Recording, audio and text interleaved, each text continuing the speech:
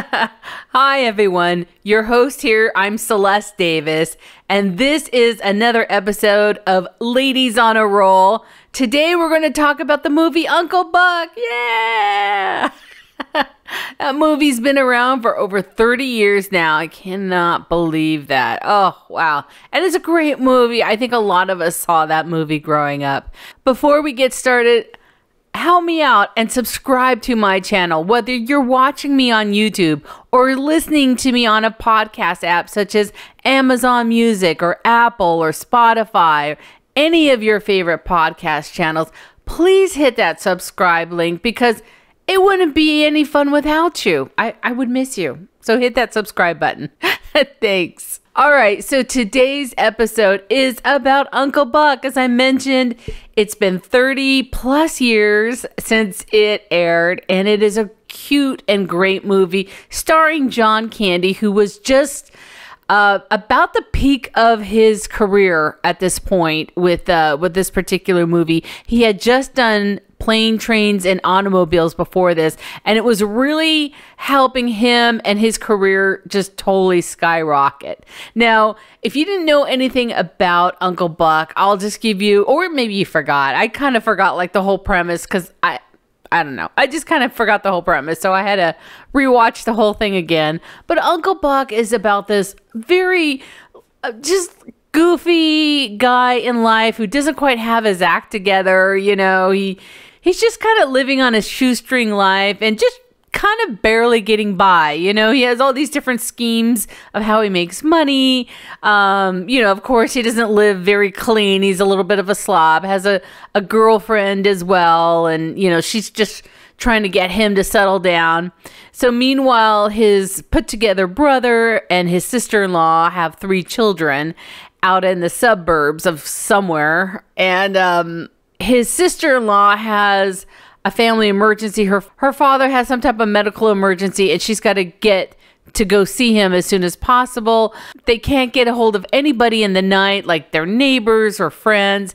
And so they go to Uncle Buck, you know, the guy's brother. And you're like, oh no, what's wrong with Uncle Buck? And there's nothing wrong with him. He's just a sweet guy he's got a great heart, you know. And I think that's what ends up with John Candy adding to the character, is that even though the guy's just kind of this goofy, not put together guy, he has a heart of gold, you know, like he is so heartwarming and so charming that, yeah, everybody wants to have Uncle Buck as their uncle. You know, he ends up being very sweet. So Buck shows up in the middle of the night, and it you know, gets the angsty teenager mad, and we start dealing with all of that. So the great thing about this movie is that it launches Macaulay Culkin's movie career. I mean, he took off after this movie. The director and writer for this movie, John Hughes, ended up liking Macaulay so much, he basically wrote Home Alone for him because he had such great talent and great timing too, you know, with his comedy timing. So for such a little kid, oh my gosh, he was so fun. And plus, oh, how cute was Macaulay back then? Oh, I mean, he's an okay guy now, but he was just a cute kid. Smart as a whip too. So I don't think people say smart as a whip anymore, do they? I don't know. Maybe I'm dating myself. So there were so many funny scenes to choose from. I really could not pick out what was my favorite scene because everything was really funny. From the car always backfiring. Gosh, that car. I swear we all knew that car, right? We all had that friend or family or dad who had a car that was just rattle, and then boom, all the smoke comes flying out of it, you know. So the car was funny to me. I liked that one interrogation scene between John Candy and Macaulay Culkin, where Macaulay's character is asking John Candy a lot of questions about who he is because he doesn't know him as an uncle. And that's such a cute scene. I I found out later that Macaulay was having difficulties with that scene. And so what John Candy did is he just taped the questions right here on his forehead. And if you look, you can actually see in that scene that Macaulay's actually kind of reading it a little bit with his eyes. So I thought that was cute. And he said he did that to help him out. There's a lot of stories, too, about John Candy being really nice to all the other actors on stage and being really nice to work with, and he did nice things for them as well. My other favorite scenes are with any scene with John Candy and the actor Jay Underwood, who plays Bug. Those scenes were always funny. You know, Bug leans down in the window and he goes, have you ever heard of a tune-up? And then John Candy leans back and goes, you ever heard of a ritual killing? And I just thought, I thought that was so funny because you could not threaten teenagers today with that type of thing. They would probably sue you or record you or put it on social media or something like that. But it was a funny scene. And I think that as an adult now, looking back on that scene, I mean, I think we wish we could say stuff like that to teenagers when they're being annoying, The other scene that is actually really funny between John Candy and Bug is is when he catches them in the room with what he thinks is Tia, and he drills the door lock and then busts in, and it turns out it's not Tia. It ends up being another girl. But he ends up kidnapping him and throwing him in the trunk, and then he finds Tia walking down the street and picks her up and then admits to her, like, hey, I've got that loser in the trunk. Let's go torment him some more. So she gets all excited about that. So I think those were some really funny scenes. I really liked that interaction, and Jay's character just, I don't know. It was a really good combination there. So I really liked it. So let's talk about some of the discrepancies in this movie. Even though there were discrepancies in this movie, I still really enjoyed the movie. I mean, this movie you can't go wrong with. You really couldn't. It's such a cute, endearing movie that even with the little flubs and stuff and the inconsistencies, you'll still really like it. One of the scenes that happens that there's a discrepancy is when Shanice, which is supposed to be Uncle Buck's girlfriend, and she walks in the house and Uncle Buck is dancing with the neighbor, which is Marcy, which is Laurie Metcalf. And they're having this dancing scene, and you can hear in the background that they're kind of like laughing and talking to each other. But Laurie calls Buck by the actor's real name. You can hear her say John, which is John Candy and not Buck. So if you're ever watching that in the movie, look out for that little error. It's kind of fun to find. So that one was very, very noticeable. I discovered that one right away. The second one that I noticed, and I mean, I wasn't even really paying attention to it. It just kind of happened. It was when Uncle Buck and the kids, all three kids, were at the bowling alley. And as Tia's sitting there, the gross and disgusting guy, Pal, comes and sits next to her and is trying to hit on her. And she's just not having it. Well, at the same time, while Buck is helping Maisie, with her bowling shot, you see in the long picture behind him, and you see Tia just sitting by herself. You don't see Pal sitting next to her. So that's where there's a small discrepancy. And I looked up online, and it looks like everyone else saw it too. So it's a pretty easy mistake in that movie for that. One of the things that I noticed is that in one of the first car rides to school, Uncle Buck's little compass on his car was missing, but then it shows up later on. So now the car, as I mentioned earlier, which backfires and has like a whole bunch of billow of smoke and stuff, that was such a hilarious prop for the movie. The thing is it does have a couple spots where it doesn't do that. So typically when the car stops and he turns it off, the car just goes rumbles and then it puffs and makes the loud sound of smoke, right? But it didn't happen in a couple areas. The first time that Buck goes to his brother's house in the middle of the night, it actually doesn't do that. It doesn't rumble and then make the backfire sound. So that's the first time we see the car and it doesn't make that noise. The second time is when Buck is driving around looking for Tia and he finds her walking down the street. He stops the car, turns it off, and goes talks to her, but the car doesn't backfire. So that was an interesting one too. So that's why there's a couple discrepancies. I mean, they're small. I mean, you've got to be really looking for it.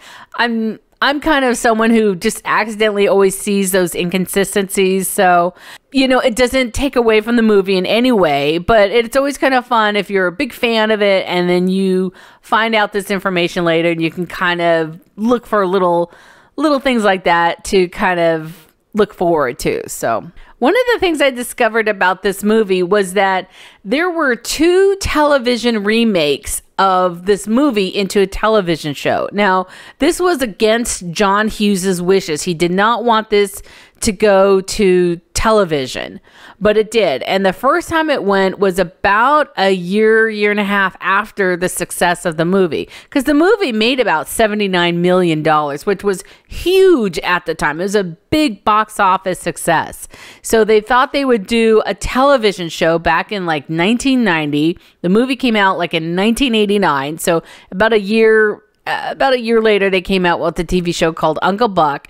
It starred Kevin Meaney, who's a comedian. He's an actor. I got to see the pilot of that show, and it is no wonder why that show did not continue. So it only lasted 1 season, and it was not good. They decided to make the premise of Uncle Buck that Uncle Buck was the guardian of the kids because the kids' parents die in a car accident. I mean, that's sad. They make the parents die in a car accident in order for Bud to come and live with them. Anyways, that's the premise. The premise is that the kids are now orphans and he's the legal guardian. There's a catch to it. The mother of his sister-in-law is in charge of all the money that was left. And apparently there was a lot of money left. So she's in charge of the estate, that sort of thing. But the very cool thing is that the actress is Audrey Meadows. You know, she played Alice in The Honeymooners. So she does a really good job because she's a very seasoned actress. But the show, the storyline, the plot, the acting, I mean, that just goes out the window from everybody else in the show. Audrey, she just hits it out of the park. She's believable. She's funny. She's sweet. She's endearing. But everybody else just was not hitting it. Plus, the other reason why I think it wouldn't make it is because the kids were just too obvious in terms of who they were. Like the little girl Maisie, she was cute. She hit her marks, but she wasn't great. The teenager Tia, she was the worst. She was really bad. Kevin Meaney, think he's funny, but I think this wasn't the right role for him. I think it was just too soon after the movie Uncle Buck that you would associate the Uncle Buck character too much to John Candy, and so that comparison he wouldn't be successful for. Plus, it was not believable that after the movie, now all of a sudden the parents are dead. So I don't know. And they don't really even explain too much about the parents being dead, so you don't understand much about it. And there's no real connection. It's like, okay, your parents are dead. Let's all move on and go about our lives. Like, it was brushed underneath the rug there. So there was a lot that was not given. And so, again, that TV show only ended up being on air for 1 season. I saw about 2 episodes of it, and it was not good. It was not. But Audrey Meadows, she was great. I would love to act with her, but apparently she's no longer alive, so there's that. Anywho, now the second Uncle Buck happened recently. It was in 2016, so I actually found all the episodes on Hulu. So I watched 2 episodes. I watched the pilot and I watched the next episode after that. And the pilot was really good. Okay. What I liked about the pilot was that they kind of summed up the whole movie, but in a modern way, and they just changed things a little differently. So it was really cool. They decided not to kill off the parents and have Uncle Buck be someone who's just kind of out of a job and having a struggle in life and having them live with them as a manny, meaning a man nanny. And the kids really loved Uncle Buck and they wanted him to live with them. And then the sister-in-law changes her mind about him and asks him to stay. So I saw the second episode thinking, oh, okay, we're going to go along the same lines as what the first episode was. We're going to kind of continue the character. What ends up happening is that the pilot just addresses the movie, and then the second episode is just a sitcom. It has nothing to do with episode 1 or the pilot, and it starts going off in a direction of, oh, let's just do a sitcom. And that show didn't last more than 1 season either. It had some great actors and acting in it, but it really just didn't go anywhere. And it's a shame because it really had some potential there. One of the things I would say about the 2016 version was that the kids were absolutely not a match for that show. Not a match between their acting, their age. So like Tia and Miles were not the right ages. Tia, technically, I think she was. I think she was maybe about 14, 15, like maybe in real life.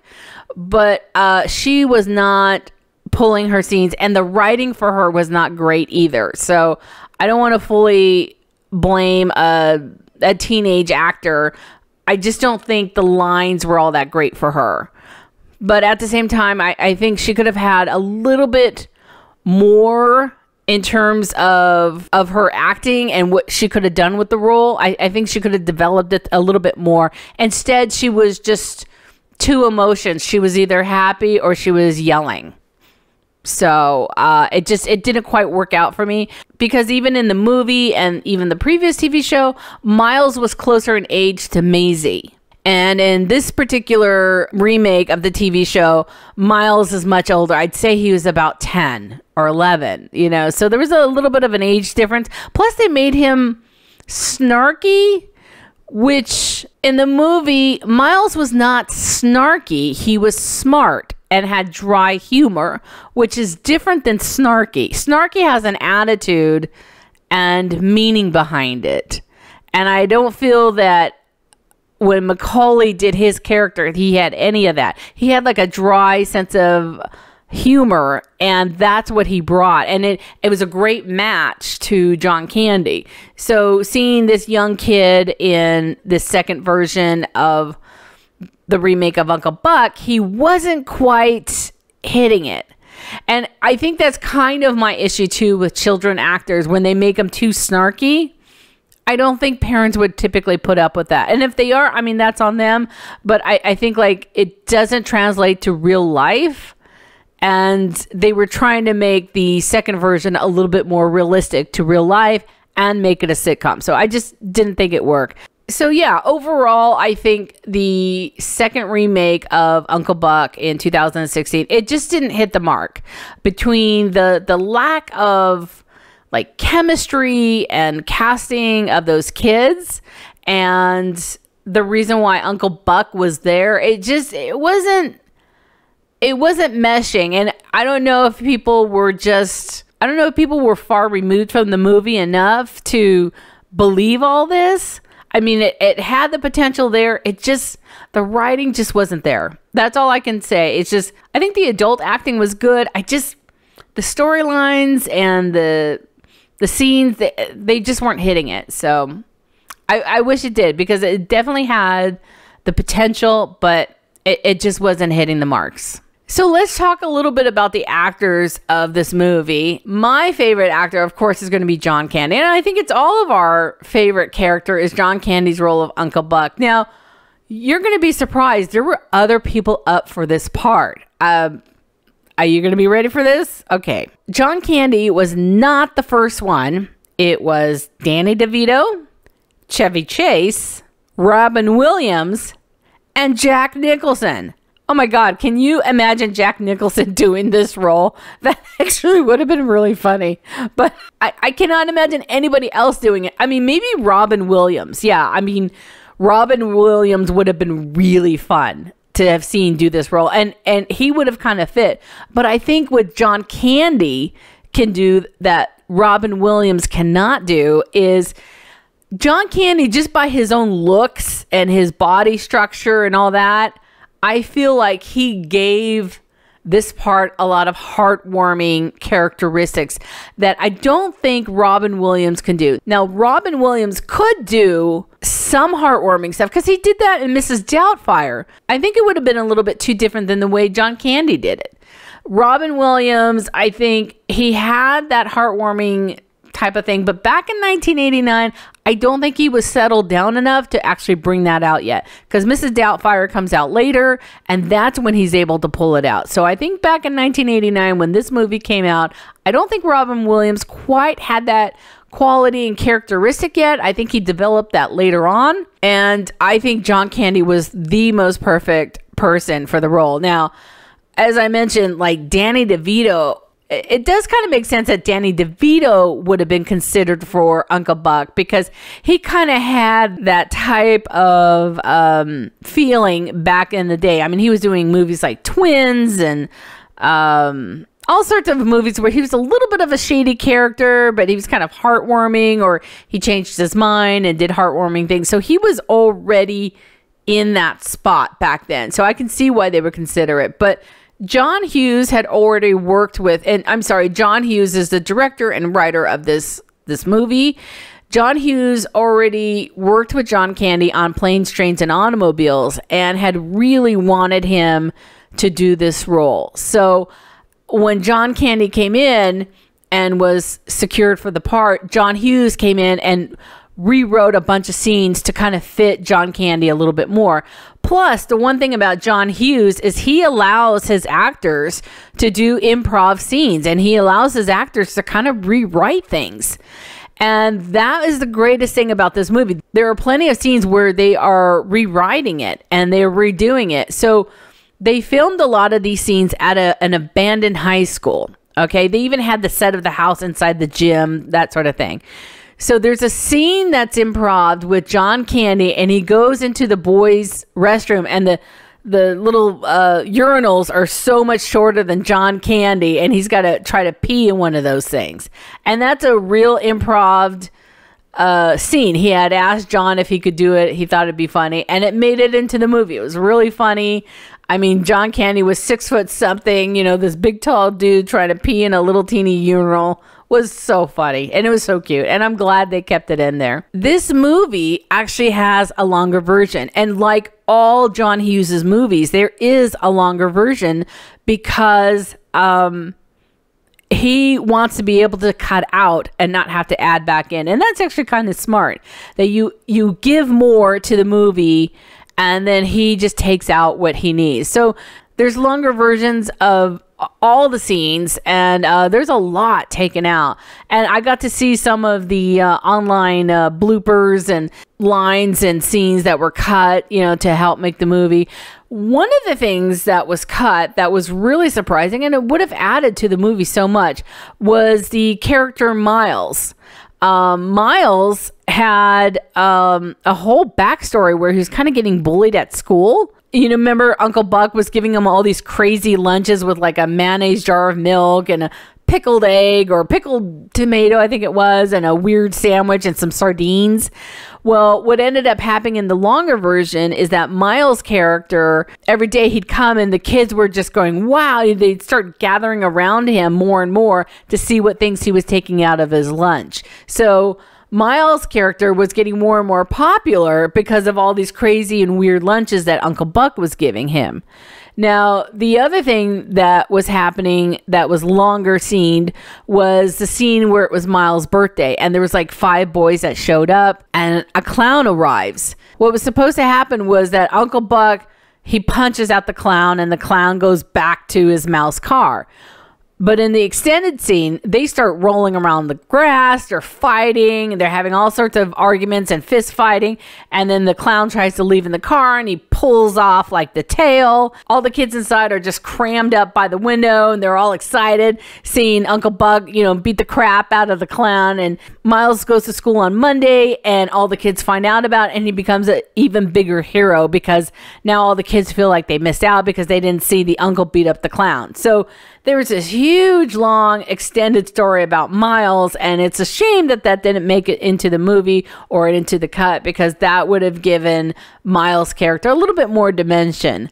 But they ended up focusing a little bit more on Tia, which is fine because those scenes were equally as funny and not disappointing in any kind of way. Now, I was talking about John Candy's background and got a little distracted here with the movie. So I just wanted to add a little bit more about John's background. He was from Second City Comedy, and from Second City Comedy, they created a TV show called SCTV, which is Second Comedy Television. And that was a great show because a lot of actors come out of it. But John Candy, of course, was another actor who came out of that and was very, very funny. I just loved that show. I remember watching it here and there growing up on black and white TV. And so to have seen him evolve and become a pretty famous actor was really great, because he deserved all the credit of being a hilarious comedian and actor that you can possibly give, because he's very funny. So one of the fun and just interesting things that I found out about John Candy's background was that he gave his voice to the animated movie Heavy Metal. He did multiple voices in that. And I had no idea. That was like mind blown, right? I mean, did you know that? I didn't know that at all. So I was just blown away that he did that. Now, I looked up to whether or not he had children. He has 2 children, a daughter and a son. His daughter looks identical to him. Identical. She's very pretty, but she looks exactly like him, and it's very sweet. They do lots of like memorials for him, whether it's like for his video and acting career or comedy or old friends. They're kind of still involved with his acting and comedy career. So it's very sweet. They seem like very nice kids. Actually, they're adults, so sorry about that. And I think the saddest thing to find out about John Candy is that, he died at an early age. He was about 38. And unfortunately, he died of some heart complications. So, but I'm glad to see that his family is still there and they're still supporting his life and career. So let's talk a little bit more about some of the other actors in the film. Amy Madigan, who played Shanice, which was Uncle Buck's girlfriend. I was so curious about her. She has a huge acting background. She still very actively acts. She has hundreds of credits. Law and Order. And she's in a current TV show called Penny Dreadful. I mean, she is everywhere. I mean, just about everywhere. Almost any TV show you can mention, she's been in it. So great for her that she's still acting. She's still putting herself out there, and I appreciate that. And she's a great actress, by the way. So Jean Louisa Kelly, who played Tia, I wanted to know, where did this angsty teenager go? Well, you're not going to believe this, but she has and still has a huge acting career. She has hundreds of credits. She was the star of one of the shows called Yes, Dear. And I watched that show when it was on, and I'm like, oh my gosh, that was her. I didn't realize that. But yeah, she was one of the lead actresses in that show. The character's name was Kim Warner. So I was really shocked to realize that was her. I mean, she did a great job, and she did a great job as a teenage actress being that angsty. When a child actor can emote a feeling from you, such as like anger or hate or disgust or anything, or any actor who can do that to you, that is a good actor. Because that's what you want. And as a teenager, she was just disgustingly angsty, wasn't she? I mean, she was just mad, and she was pissy, and she was eye rolling, and she had attitude in her voice. And she was able to carry that off as the role of Tia. And I think she did a really, really good job. And to be honest, the other Tias that they did in the TV shows, they could not match her.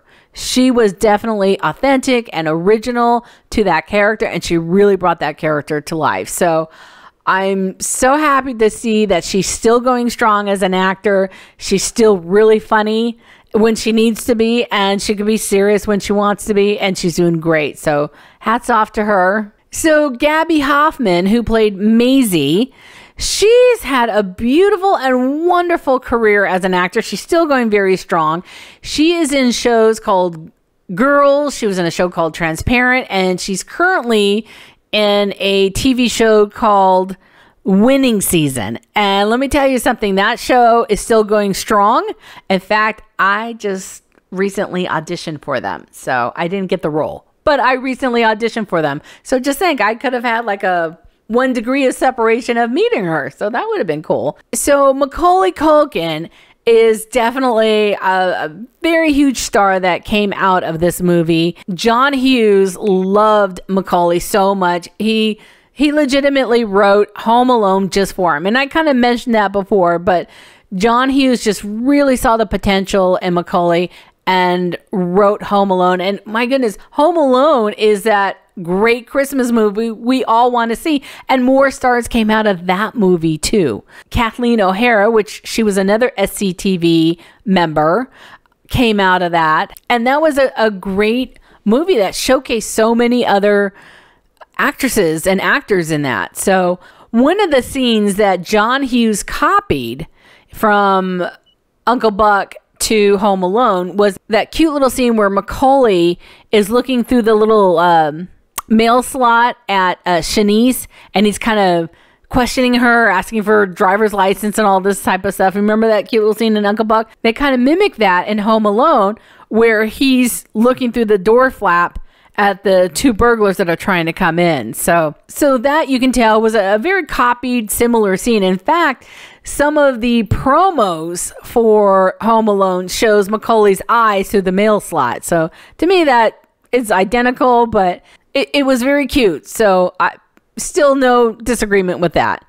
Now, getting back to Macaulay and him as an actor, I mean, Home Alone definitely catapulted him into fame. I mean, back then in the early 90s, that's when child actors were really just starting to boom out and make more movies and do more. You know, you had Mary-Kate and Ashley back then, you had Macaulay. So it was all part of that like era where little kid actors were becoming big, and Macaulay was right there. He was part of that, you know, in crowd of little kids. He did a great job in this movie. You can see the potential in him, and he was a great actor. There was nothing that he did was wrong. He had great timing. He memorized his speech well. You know, he was a little kid too. He was very young at the time, but just had a great sense of humor. And that's what he brought. He brought a very dry sense of humor for a little kid. Can you imagine a little kid having dry sense of humor? But he did. I imagine sometimes that's how Norm Macdonald must have been like as a little kid, you know?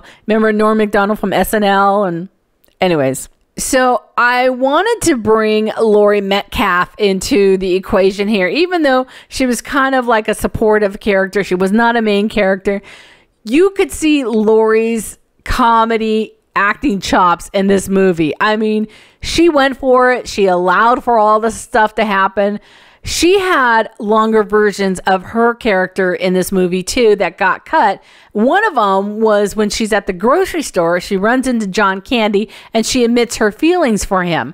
But that scene only made it to the trailer. It actually did not make it to the movie. So we actually never see that scene in the movie. But Laurie Metcalf's character, oh, it was so funny. She is Marcy Dahlgreen Frost. It's hyphen Frost. And people compliment her on, oh my gosh, she was so funny. I cannot get over how funny she was. And, you know, like even when she first kind of comes up to Uncle Buck and she's just kind of looking at him and she's acting with one eye, just being funny with the eye. I mean, that's acting. You can make people laugh with just one eye. I mean, oh, very, very funny. And all of her scenes, like her dancing scenes, were really funny. I really loved Laurie Metcalf's character in this. And then we all know she went on to do so many things, you know, and I'm just so grateful to see her in her very early start. I mean, she absolutely had it, and it's no wonder why she's had a phenomenal career. And of course, she's still very active as an actor. So Now, Jay Underwood has to get some mention here. Jay Underwood was Bug, the actor who played Bug, the teenager. And he kind of was a teenage heartthrob at the time. He played in a lot of movies, like The Boy Who Could Fly, Not Quite Human. And he ends up being in Star Trek Voyager later on, just for like one episode. But he had phenomenal talent. You could see as him playing this role as a snarky teenager, he did really good. I mean, we all believed he was a jerk and kind of a douchebag, but then when it comes down to it, he's just a wimpy kid who doesn't want to be tortured by Uncle Buck in the back of his trunk. I mean, who wouldn't?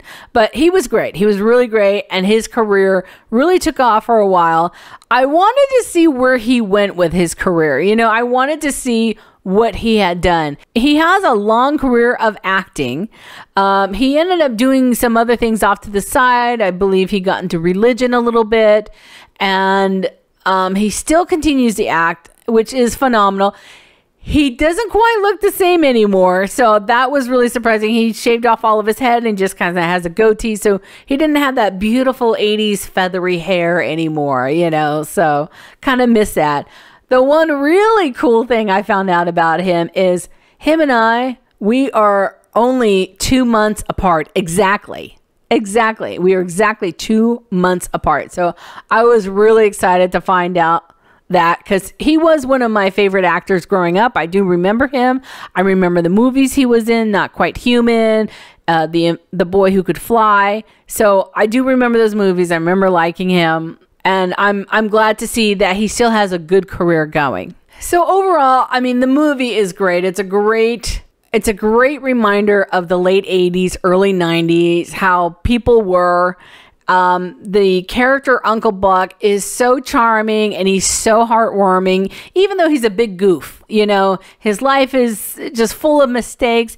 He's very much of a warm, loving uncle, because don't forget there's this one part where he had this great gambling tip and he had no one to watch Maisie and Miles, and he throws them in the back seat of his car and he's sitting there and he sees the kids in the mirror. He realizes that he cannot go and take these kids to like a gambling place because that's not the right thing to do. So when they wrote this movie, they gave Uncle Buck some redeeming qualities, you know, and that was one of them. And that's when you realize, oh, he kind of grew up. He realized his own moral dilemma and knew not to bring the two little kids to a gambling place. So the movie overall, it flows really well. It follows the 3-act play. It does have an all hope is lost moment.